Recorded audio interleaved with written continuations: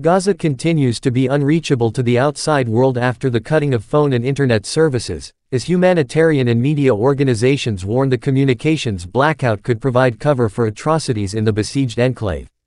Palestinians in Gaza were unable to communicate with people outside the enclave for a second day on Saturday after some of the heaviest bombing of the war and reports by Hamas of limited ground incursions by Israeli forces overnight.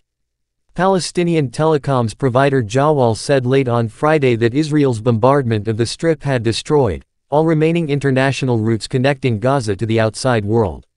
Nida Ibrahim, reporting for Al Jazeera from Ramallah in the occupied West Bank, said on Saturday that there was very minimal information coming out of the Gaza.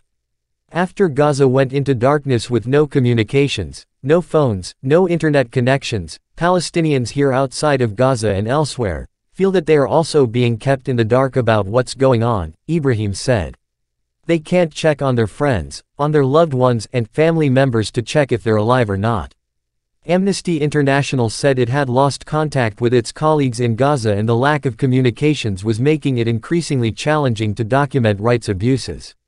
This communications blackout means that it will be even more difficult to obtain critical information and evidence about human rights violations and war crimes being committed against Palestinian civilians in Gaza, and to hear directly from those experiencing the violations, Erica Guevara Rosas, Senior Director of Research, Advocacy, Policy and Campaigns, said in a statement on Friday.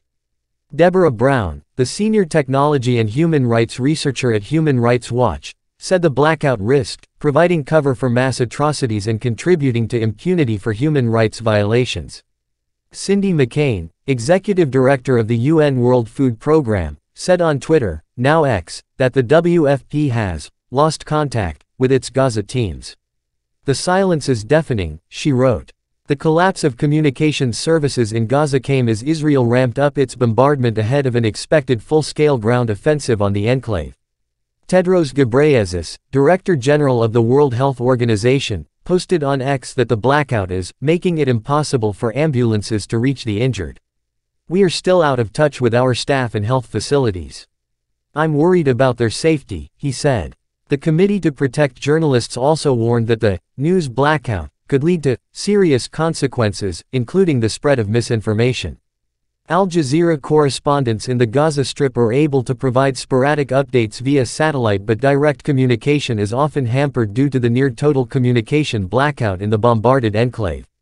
On Friday, Al Jazeera's Safewat Callout, reporting from Gaza City, said the latest Israeli strikes had been far greater in intensity compared with previous attacks.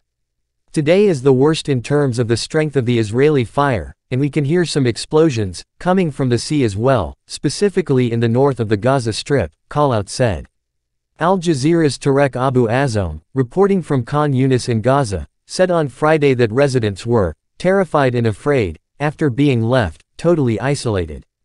Israel has launched countless airstrikes on Gaza in response to Hamas's October 7 attacks inside the country, which Israeli officials say killed 1,405 people, mostly civilians.